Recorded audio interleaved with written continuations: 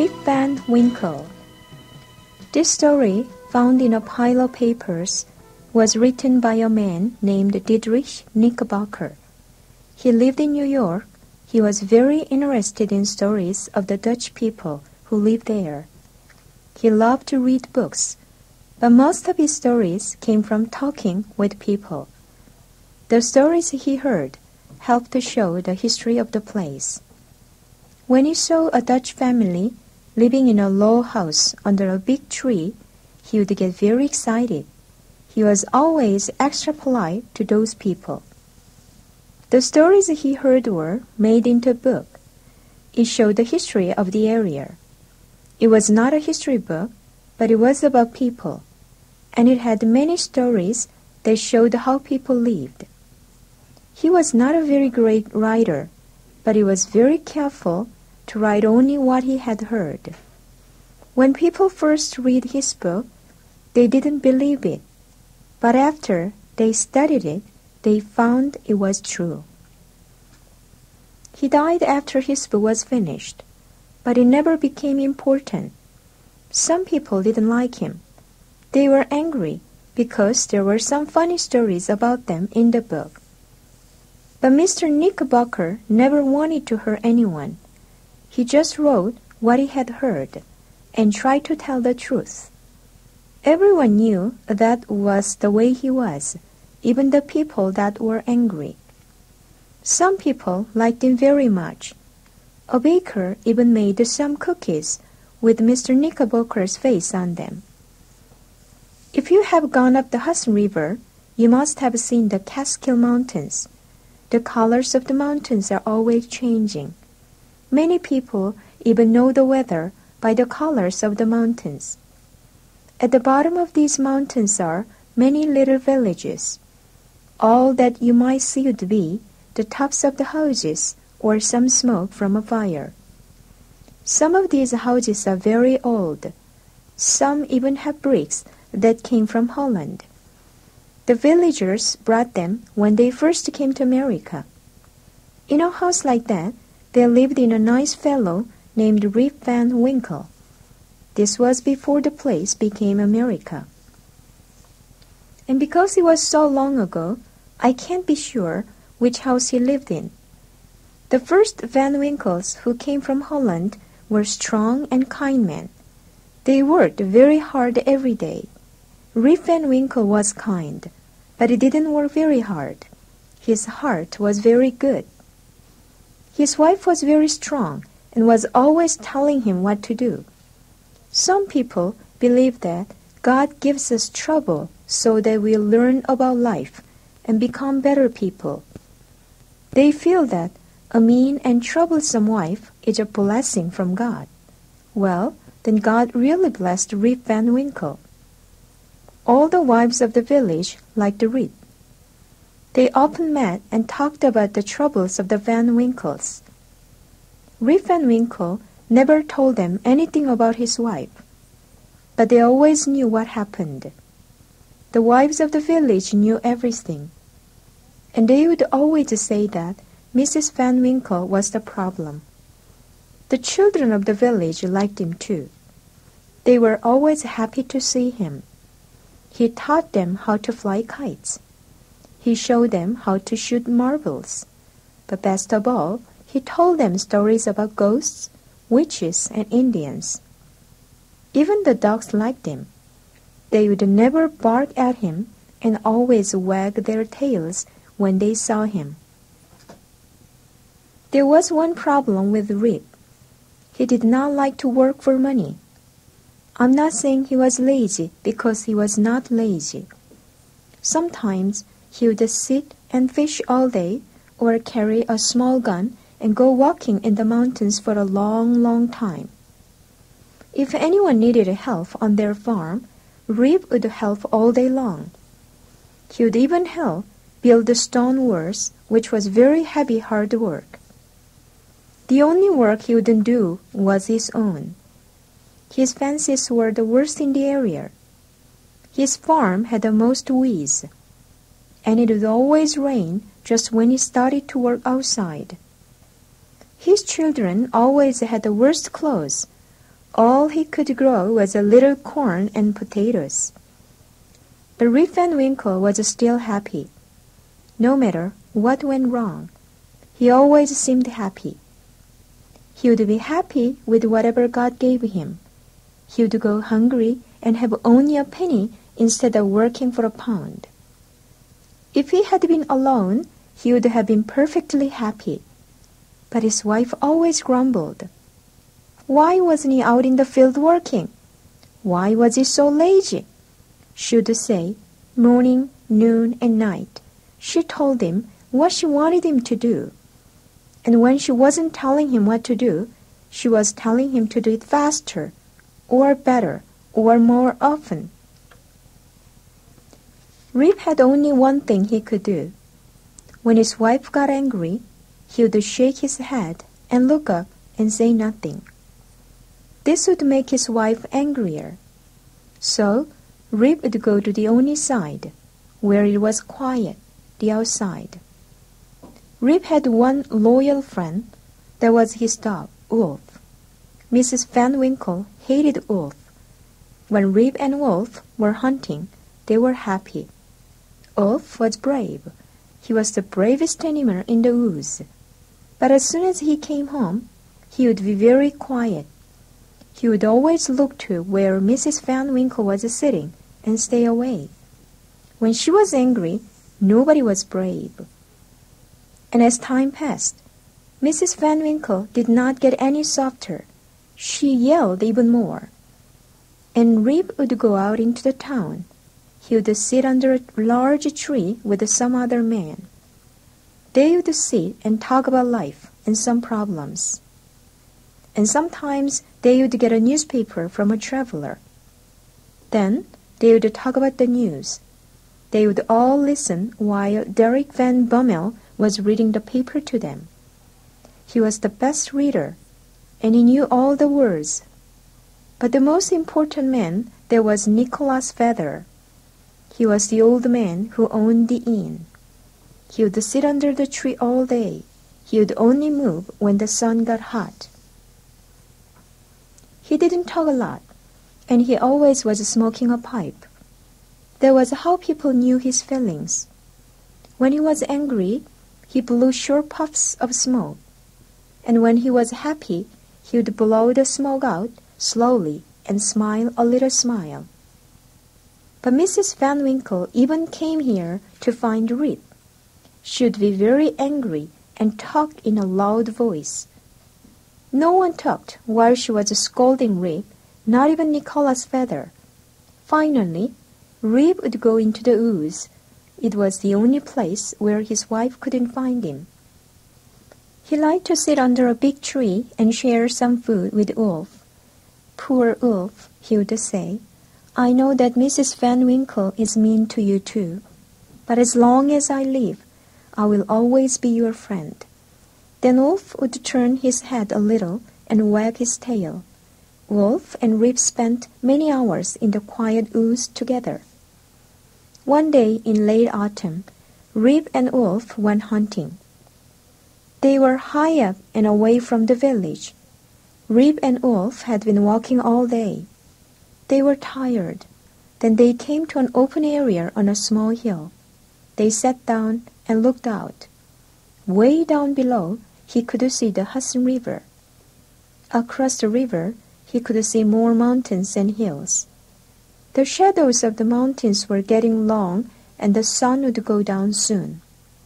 Then it would be dark. He should be getting home. His wife would be very angry with him, and Wolf for being late. He looked out at the river and breathed a deep, slow, soft breath. Then he heard someone call his name. Rip Van Winkle! Rip Van Winkle! He looked around. There was no one there. A crow flew slowly across the sky. Maybe it's just a dream, he thought. He turned and started to leave. Rip Van Winkle! This time, Wolf growled, then looked down into the trees. Rip couldn't say anything. He just looked down into the trees too. There he saw something strange. It looked like a small man. The man was carrying something on his back. Why was this little man coming here? Rip couldn't think of any answer. Who was this little man? What was he carrying? And the strangest thing was, thought Rip, how did he know my name? The little man asked Rip to help him. Rip was a little afraid, but went to help him anyway. The little man was dressed like an old Dutchman. He had big pants with buttons down one side. He was carrying a keg of beer. Well, Rip helped the man carry his keg of beer up a stream that was dried. There were rocks but no water. As they went higher into the mountains, Rip heard the thunder. When he heard it, he stopped and looked up. Then, taking a deep breath, he went on. At last, they came to a small clearing in the mountains. They were in a soft grassy place. There were trees growing in a circle around them. When Rip looked up, he saw that the sky was turning to night. The blue sky was turning to red and purple. Neither Rip nor the little man said anything. They both just stood and looked up at the sky. Then Rip looked around to see where he was. Now he saw things he didn't have time to see when he first got there. In the middle of the area was a group of other little men playing ninepins. They were wearing old-style clothes. Some had big pants. Some carried knives in their belts. They had strange faces. One had a big face with little eyes. Another one had a large nose. It was so big there was very little room for his tiny eyes and mouth. They all had beards. One of them was the leader. His face was brown and old. He had a tall hat on his head and red socks with tall shoes. And there were roses in his shoes. The whole group of little men seemed strange to Rip. He remembered an old painting he had seen long before. Then he looked at the little old man. He smiled to himself. Rip looked at them again. They were playing a game, but none of them were smiling. They looked like they were angry. They never laughed. The only noise he heard was the loud noise of the ball knocking the pins down. Then the sound would echo through the mountains. When Rip and the little man he helped walked closer to the group, the other men all stopped playing. They all looked very angry. Rip stopped. His heart pounded. The little friend told Rip to wait, and he went to pour beer for the others. Rip could not move. He felt scared. Then, little by little, Rip saw that the men were not looking at him. So he drank a little of the beer. It was cold and good. It was the best beer he had ever drunk. He wanted a little more. Well, soon Rip had drunk more than a little. He drank so much that he got sleepy. His head felt heavy. Then his eyes closed. Rip fell fast asleep. When Rip woke up, he saw the green grass and trees. The sun was bright. It was early in the morning. He heard the birds singing in the trees. Oh no, thought Rip. I slept all night. Then he remembered the little man and the beer that he had drunk. He remembered the river with no water. He remembered the party, the clothes, and the game of ninepins, and Rip remembered the beer. The beer. Oh, that beer, thought Rip. What should I tell my wife? She will be upset. No, she will be angry. No, she will want to kill me. Rip closed his eyes and leaned back. His hand touched the ground and looked for his gun. When he touched it, he opened his eyes and looked at it. He was surprised. It was old and rusted. The wood was eaten by bugs. The metal part was falling apart. Those men had taken his gun and left an old one. And where was Wolf? Wolf! Wolf! Called Rip. He whistled, but Wolf didn't come. Rip wanted to look where the man had been playing ninepins. But as he stood up, his body was tired and sour. I shall never sleep on grass again, thought Rip. The ground is too hard. But then, Rip saw something he had never seen before. The stream that was dry now had water in it, a lot of water. The path that he had walked before was gone. There were tall bushes and plants growing all around. And where the men were playing ninepins, Rip couldn't see anything. All he could see was a big waterfall. Rip didn't know what to think. He turned and looked around. "Wolf! Wolf!" called Rip. "Where is that dog?" He heard a crow calling out in the sky. When he looked up at the mountains, he saw a few more crows sitting in an old tree. They were watching him. What was Rip going to do? Now he was getting hungry too. His dog and his gun were gone. Well, the best thing was to go home.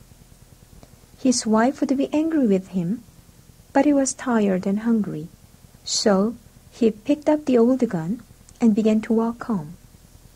He was worried, and his heart was not happy. Soon, Rip was near the village.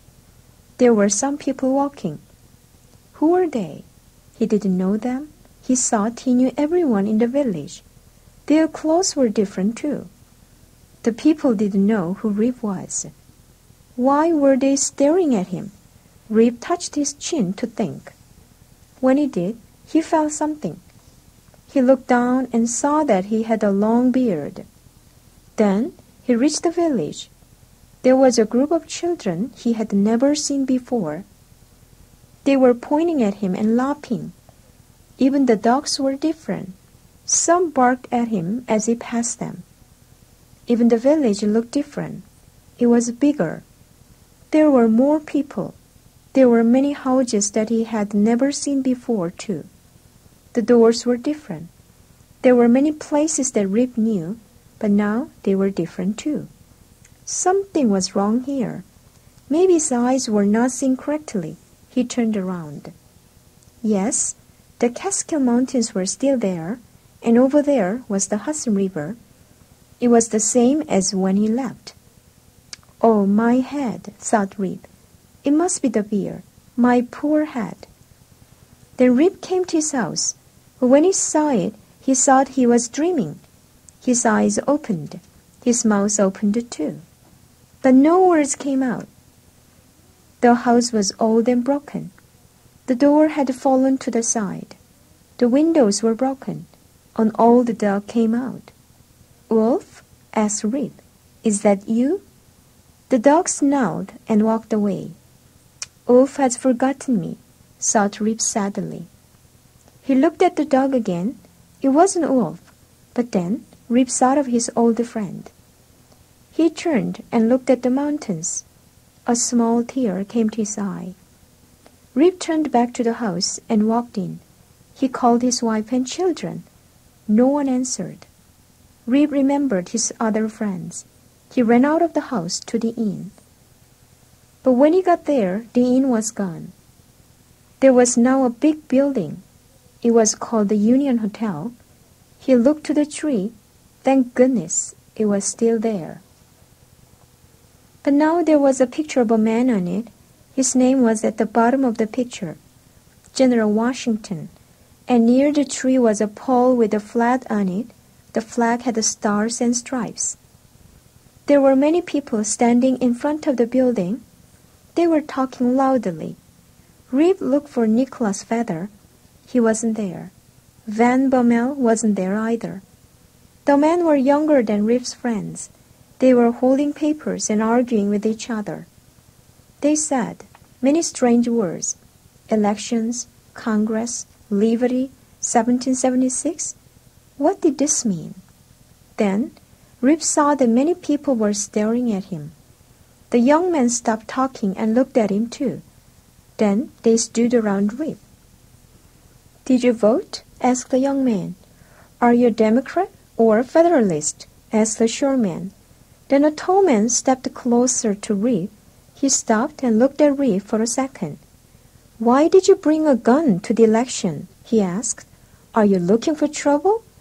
"Oh no, gentlemen, please," said Rip. "I live here. God save the King of England! He's a spy, shouted many people. Then the tall man held up his hand. Everyone became quiet. Who are you looking for? He asked. My friends, said Rip. And who are they? Nicholas' father, said Rip. Does anyone know where he is? It was very quiet. Finally someone said, Nicholas' father died 18 years ago. And Bram Dutcher? He died during the war, I think. Anyway, he never came back, said another man. And Van Bommel, the schoolteacher? He went to fight in the war, said the woman. Now he's in Congress. Rip's heart was heavy. He was lonely and sad. Everyone he knew was gone. What's going on? What are they talking about? I go away for a night, then when I come back, everything is different. Was there a war? Rip thought of his friends and his heart broke. Does anyone remember Rip Van Winkle? He cried. He's over there, said the short man. He pointed to the tree. Standing next to the tree was a young man who looked like Rip when he was young. Who are you? Asked the tall man. I don't know. That's me over there. I'm me. But everything's changed. My gun has changed. My house has changed. Even I have changed. I don't know who I am, said Rip softly. Everyone began to talk very quietly. Some of them pointed to their heads and shook their heads. Then a young woman came close to Rip. She stared at him. She was holding a baby. It began to cry. Shh, Rip, she said to the baby. The old man won't hurt you. Rip remembered the voice. Not the same voice, but almost the same. What's your name? Asked Rip. Judith Gardner. And your father's name? His name was Rip Van Winkle. But he left home 20 years ago with his gun and dog Wolf. No one saw him after that. Where's your mother? Asked Rip slowly. She was yelling at a peddler and got a heart attack. I'm your father, shouted Rip. I'm Rip Van Winkle. Then an old woman shouted, It is him. Welcome home, old friend. Where have you been all this time? Then Peter Vanderdon came. He was the oldest man in the village. He remembered Rip right away. Well, Rip told his story about the strange little man. Peter said that there were many people who had seen those little men. He said that they were Hendrik Hudson and his men. They were the first white men to find the river. The river was named for him, and so he comes back with his men sometimes. Peter's father had seen them playing ninepins too. Everyone went back to the election. Rip went to live with his daughter and her family. He remembered her husband as a child. The man Rip saw standing under the tree was his own son. And his son was just like him. He helped others and never did his own work. Rip liked talking with the young people of the village. And now there was no Mrs. Van Winkle. Rip didn't hate her, but he was glad that she wasn't there. When he heard anyone say her name, he looked up at the sky. Then he would shake his head slowly and smile. Rip has told this story many times, and every time he told it, it changed a little. But I wrote what he told me. Most of the young people don't believe him. They think that he's crazy, but the older people believe him. And until today, they say that when it storms and thunders, it is just Hendrik Hudson and his men playing ninepins.